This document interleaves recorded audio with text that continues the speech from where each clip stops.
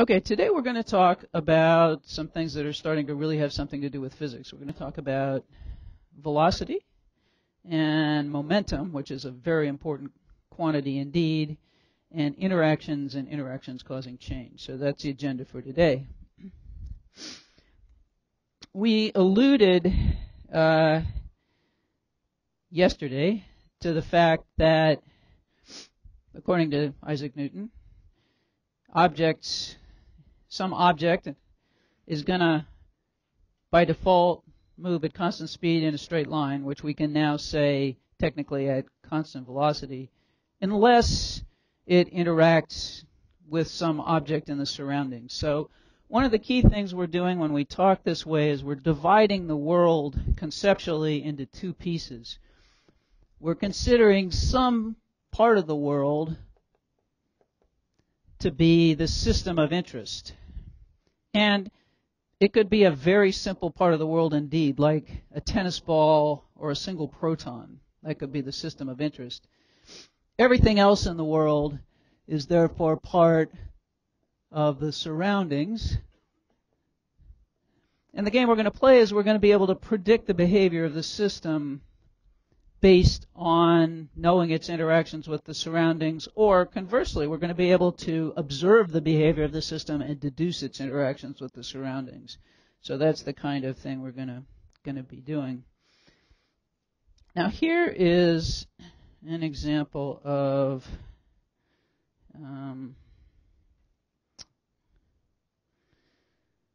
the kind of thing we might be thinking about.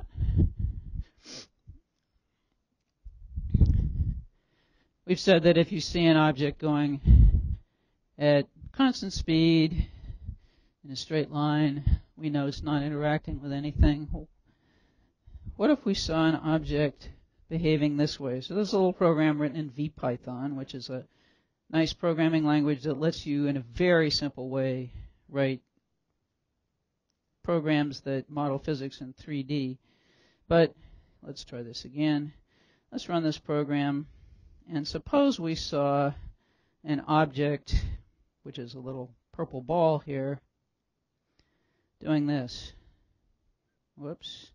Let's back the camera off a little bit so we can see it. Okay, what does the blue arrow represent? Its direction. Is it just a direction? No, if it was a direction, that'd be a unit vector, and it would have a constant length, wouldn't it? So it's got speed in there too. Bigger, longer arrow means bigger speed. So that would be the velocity, wouldn't it, actually? Now it turns out what I've really drawn there is momentum, but it's the same direction as... Okay, well, if you saw an object doing this,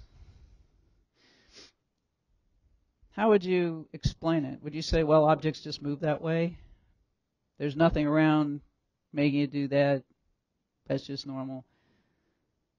Now, you'd probably say, gee, why is it doing that? That's a pretty odd thing for a ball in the middle of the air, not interacting with anything, to be doing. How could it be doing that? Well, let's just make the surroundings of the ball visible. And we see that, for example, it could be interacting with objects in the surrounding like a spring that's anchored at the top to the ceiling.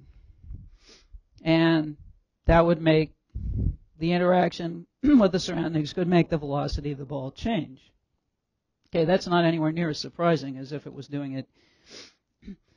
Okay, what if we saw it doing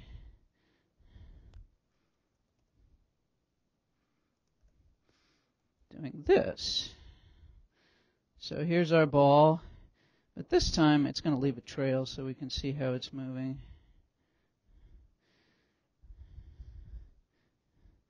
Okay.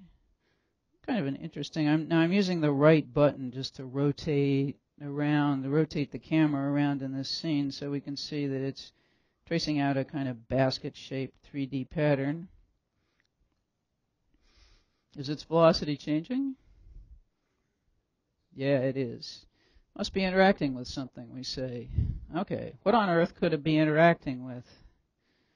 Well, let's see what we have in here. We'll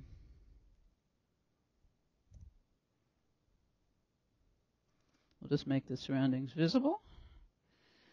Well, it's actually the same thing. It just started in a different location with a different initial velocity.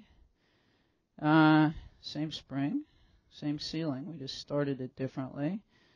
And it traces out this kind of interesting path in 3D space. Again, it had to interact with something to have its velocity change in that complicated way. This may look pretty complicated, but it's actually a model that's going to be pretty easy for you to put together and experiment with. After experimenting with the real system in lab, you can actually build a computational model to do this yourself using basic physics principles. So again, that's the basic game that we're going to be playing here. So Newton said an object travels in a straight line at constant speed, except if it interacts with objects in the surroundings, except to the extent that it interacts with objects in the surroundings, which means that the amount of interaction would influence the changes in its velocity. So more interaction leads to more change, not a big surprise.